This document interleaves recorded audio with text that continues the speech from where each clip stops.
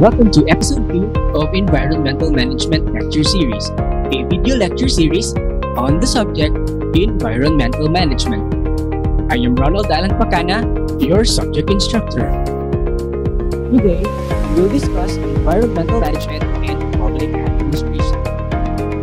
So sit back, relax, and enjoy as we go through our learning journey.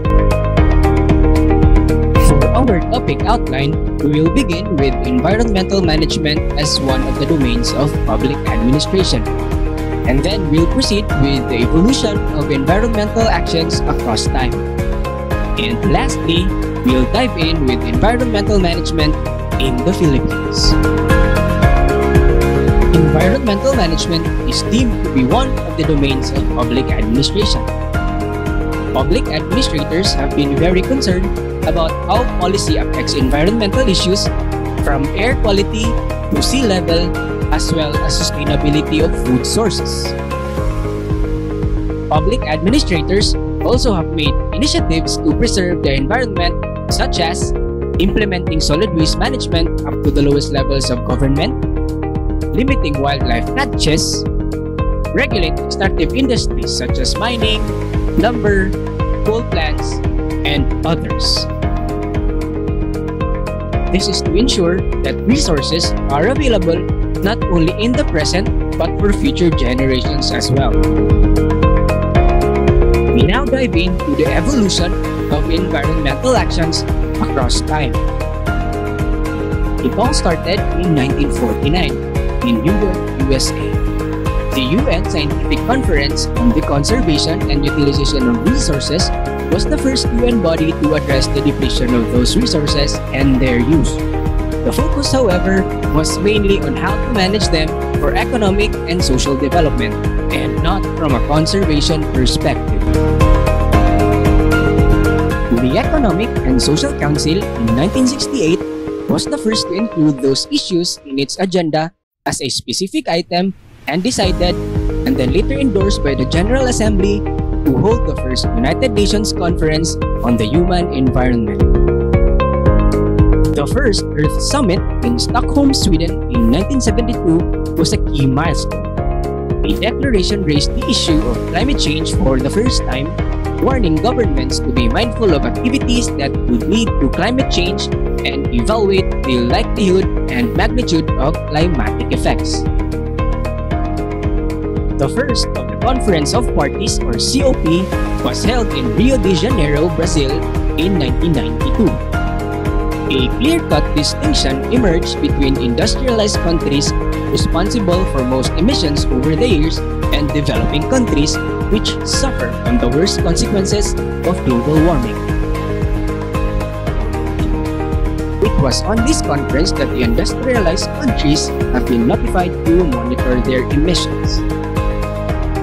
The next key milestone was in 1997 during the Conference of Parties 3 in Kyoto, Japan.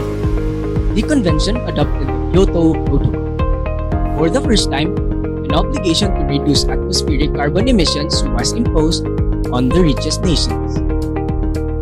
Fast forward to 2007, during the Conference of Parties 13 in Bali, Indonesia, an action plan was developed with the aim of reaching a global agreement.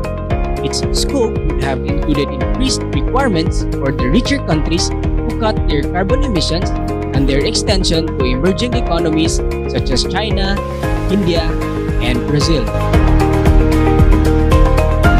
However, in 2009, during the Conference of Parties 15 in Copenhagen, Denmark, the conference outcome was terrible, almost tragic.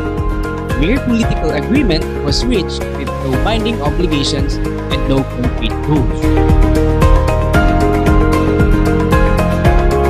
But the 2015 Conference of Parties 21 in Paris, France changed the landscape. The result of the conference was a landmark global agreement to combat climate change, also known as the Paris Agreement. 196 countries, almost the entire international community, decided to commit to keeping the increase in average global temperatures well below 2 degrees centigrade. Sadly, 2019 Conference of Parties 25 held in Madrid, Spain, is a mess. Originally should be held in Santiago, Chile, but cancelled due to protests storming the nation. Though the conference pushed through, a certain void was left due to some world leaders changing their stance against environmental issues. Most notably, the United States, led by President Donald Trump.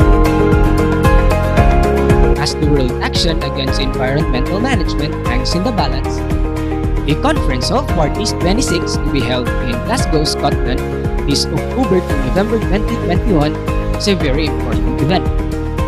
This will be a crucial conference as matters concerning the environment were not properly addressed in the prior conferences and due to the challenges brought by the COVID-19 pandemic. The conferences at different times brought important milestones and set the stage for promoting environmental management through binding the world community to craft environmental framework and promote sustainability. We now turn to the environmental management in the Philippines. The country is geographically located along the Pacific Ring of Fire, faces the Pacific Ocean. Due to this, natural disasters such as volcanic eruption, earthquake, and typhoons are a common occurrence. Along with that, the country faces a plethora of environmental problems. Main four ones are deforestation, illegal fishing, air pollution, and water pollution. Let's begin with deforestation. Over the course of the 20th century, forest cover of the Philippines dropped from 70% down to 20%. In total, 46 species are endangered, and 4 have been eradicated completely. Only 3.2% of the total rainforest is left. This intensifies flood damage in certain areas.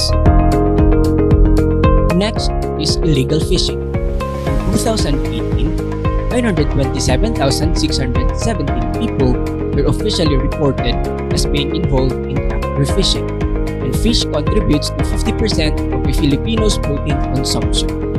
This fish reliance has contributed to the current overfishing of 70% of Philippine fishing grounds and about 40% of fish caught being done illegally.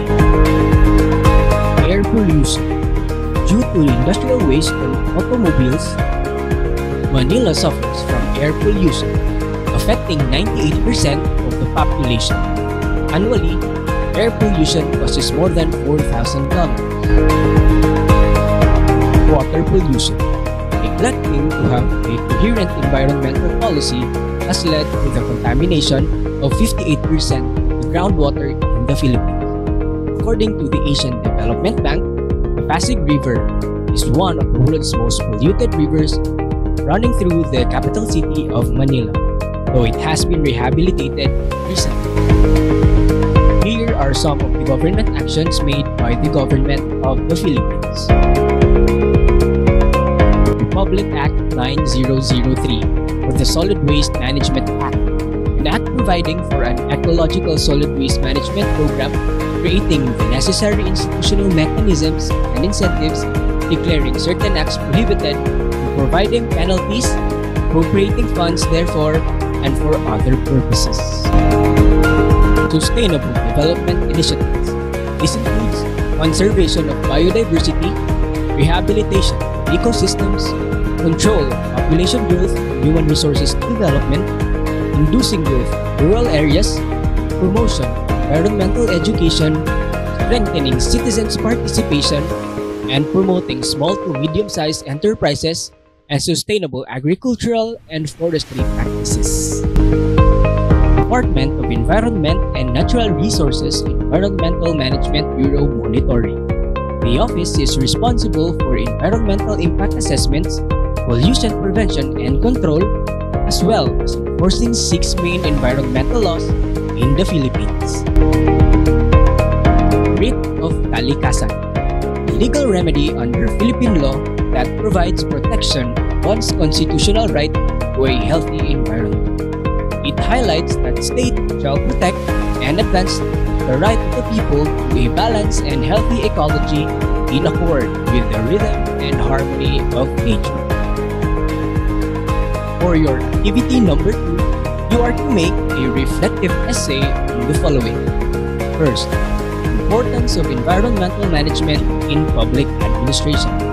Second, importance of international environmental conferences with the Philippines Environmental Management Actions. And third, assess the environmental management actions of the country. Submit your answers to our Google Classroom. The deadline for this will be on or before October 11, 2021. Should you have any questions, you can contact me through the following outlets. This has been Ronald Alan Pacana, and this is Environmental Management Lecture Series.